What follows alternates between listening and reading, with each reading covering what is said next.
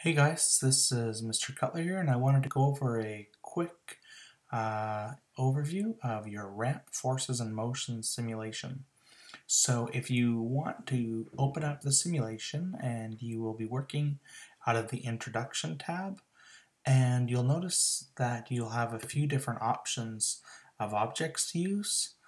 So just play around with some of these options over here, and your assignment will actually be involving this mystery object, but we'll get to that later. So first off, let's look at the small crate. And what you'll notice is there's a small crate, and I can make a man apply a force to the crate, but the crate's not moving, and that's because there's the force of friction acting on it. So what is the maximum value that that force of friction could be? Well, in order to know what that maximum value is, I would have to look at the the static coefficient of friction and multiply that by the normal force. So luckily for the crate, it gives me the mass, which I can then multiply by 9.8 in order to get the normal force. And it gives me the coefficient of static friction, which is 0.5. So I can multiply those together, and I end up getting 490. And that would be my value for the maximum amount of friction that this box could have in a static state. Otherwise, any amount after that, the box will be moving. So, as I apply a force, I think that value is about 490. So what I'll do is I'll just plug it right in here, and I'll just start with, let's say, 488. I'll hit enter, and you'll notice the box is not moving. I'll enter in 489. The box is not moving. I'll move in 490. So now this is exactly equal to the force of friction, and it's not moving again. That kind of makes sense because it's a perfectly balanced situation right now. But let's see if I can get 491, if I can get that box to start moving. So there it goes. At 491, the box started to move. And you'll notice that the applied force became greater than the force of friction, so it started to accelerate. So I'll try doing something else now. I'm going to eliminate that applied force, and I'm going to start to lift this wall and start getting an angle.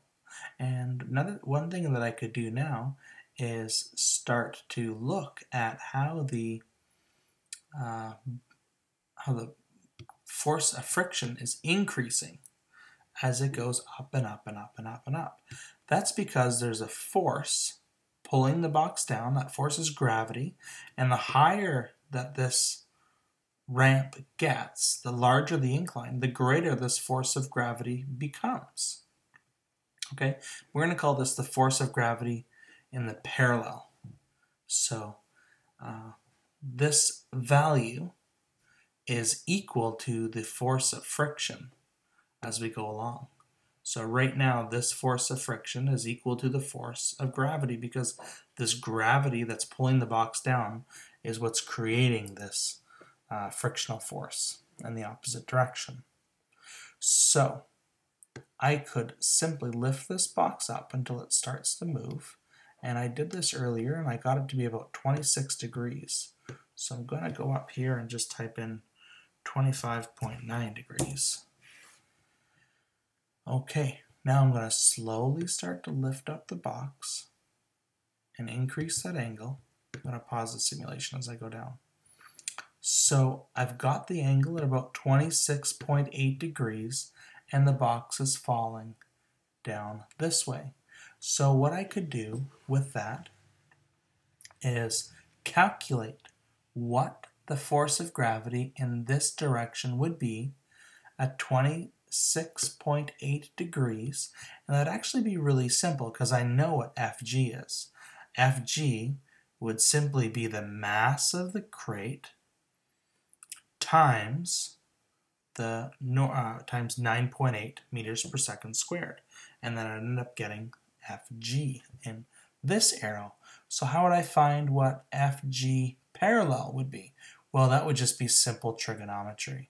So since I know this angle here and I know this value to the triangle here, it's easy to calculate what this value would be for the force of gravity. Now that's easy to do because I'm given the mass and I'm given the coefficients of friction. Well, let's change it up now a little bit and look at the mystery object. Well, with the mystery object, I'm not given mass or coefficient of friction, either in static or kinetic. So what could I do here?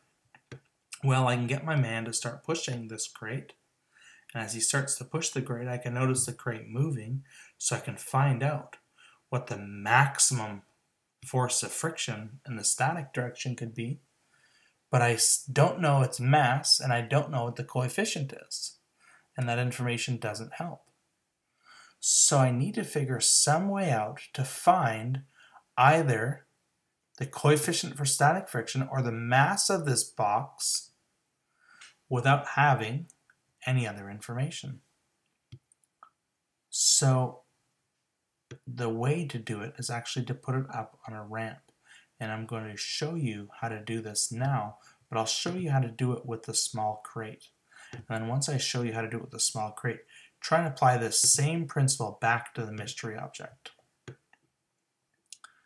So I'm going to get the crate on the ramp and I'm going to start to lift it. And I think I told you before that I put it up to 26 degrees. I believe it was 26 degrees and it did not start to fall down.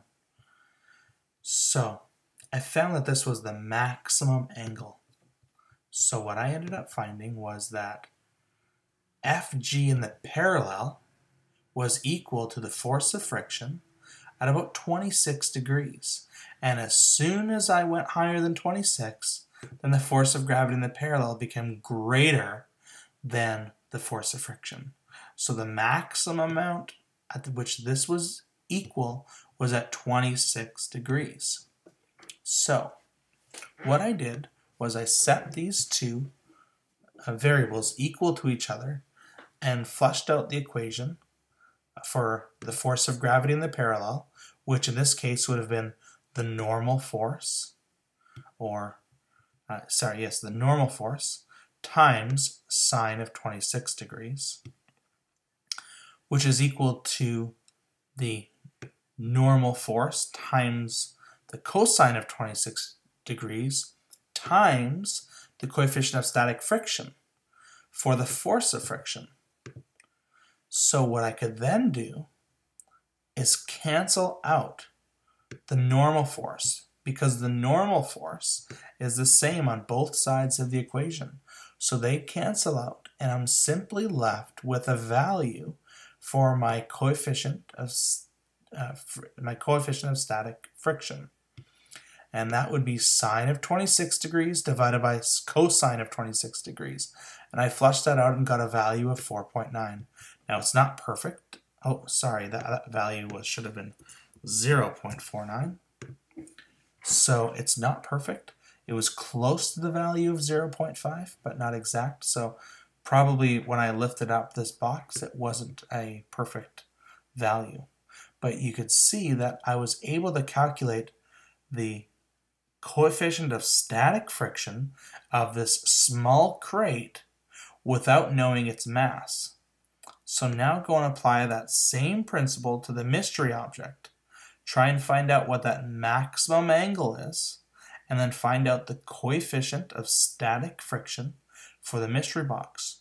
Once you have that done, you should be able to push this box and find out what force you can use in order to push this box to know what its maximum force of friction is. You would know what its coefficient of static friction is, so you should be able to then find out Fn. And if you could find out Fn, you should be able to find out the mass of the mystery object. I hope this helped, and if you have any questions, please post them in the discussion board.